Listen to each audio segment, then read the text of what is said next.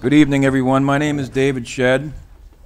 I am the project manager for the project that's going to be presented this evening. I'm assigned to the roadway project management section for MassDOT, which is located in 10 Park Plaza in Boston. I was directed by Chief Patricia Leavenworth to conduct tonight's hearing.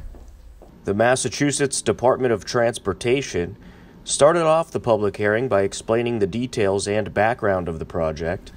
The notice of the hearing appeared in the Metro West Daily News on December 26, 2017 and January 2, 2017, and the Hopkinton Town Crier December 29, 2017 and January 6, 2018. A copy of the notice is included in the handout and will be attached to the final hearing transcript. Page 4 of the handout explains the purpose of the hearing, which gives us an opportunity to make a formal presentation of the proposed project and at the same time allows us to record your input regarding this project. Construction funding for this project is currently identified as federal aid, with the Federal Highway Administration funding 80% of the total construction cost. MassDOT funds the remaining 20%. This project is currently programmed in the FY fiscal year 2019 program. The current total estimated construction cost, engineer's estimate, is approximately $6,400,000. This does not include any right-of-way acquisition costs. Right now, the design is expected to be completed in late summer 2019. Construction is expected to be completed approximately 18 months after the start of construction. Residents then had a chance to address concerns or ask questions. I lived in this town in 1957, and I think I'm the only person in this room that was here in 1957. And it's kind of ironic because my father purchased the corner of where CVS is today in 1955 from the town of Hopkinton. So it's kind of funny that 2 years later the town of Hopkinton decides that's when they want to do the offset intersection and fix it. They owned it. So if they wanted to do it, they should have fixed it then.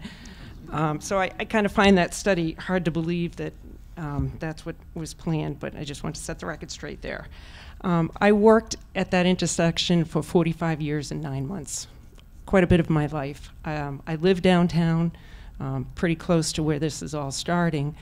As a retailer, one thing I learned, the most important thing is convenience for your customers. You have to have enough parking, you have to be convenient for people to get in and out of your shop quickly and easily. And parking, we were very lucky to have 129 parking spaces. We had the majority of parking downtown when we were in business for 70 years. So I agree wholeheartedly with the gentleman who is trying to rent his space for a restaurant for 2 years. You can't do it if you don't have parking. So I feel sorry for these businesses that are not going to have parking in front of them. Phipps Insurance, the Yogurt Beach, there's 5 of them. The Barber, correct. I'm not going to, as a person going to the library, I hate to tell you, but those 40 parking spaces in St. John's, I'm not going to park there and walk to the library. I'm lazy, and I'm in good shape. Those parking spaces that have been replicated aren't going to help anybody. I don't think anybody can safely cross Main Street, even with the way you've got it planned, because you're crossing 4 lanes to get to the barber shop from the police station. So thank you for trying, but I don't think you succeeded. Next thing is not to the Department of Transportation, but for our town officials. I ask you to focus on acquiring land and building off-street parking. Downtown needs, in the central part, when I'm talking about right around the library, town hall, we need off-street parking. This is particularly important because the parking spots that are being lost, and I understand that we have a lot of parking spots that the length of them you can't even fit a car in without because they're not standard, and I understand why we're losing spots from a visibility and safety standpoint, but we are losing some spots. Also, the construction will cause a lot of spots to be lost during the construction period.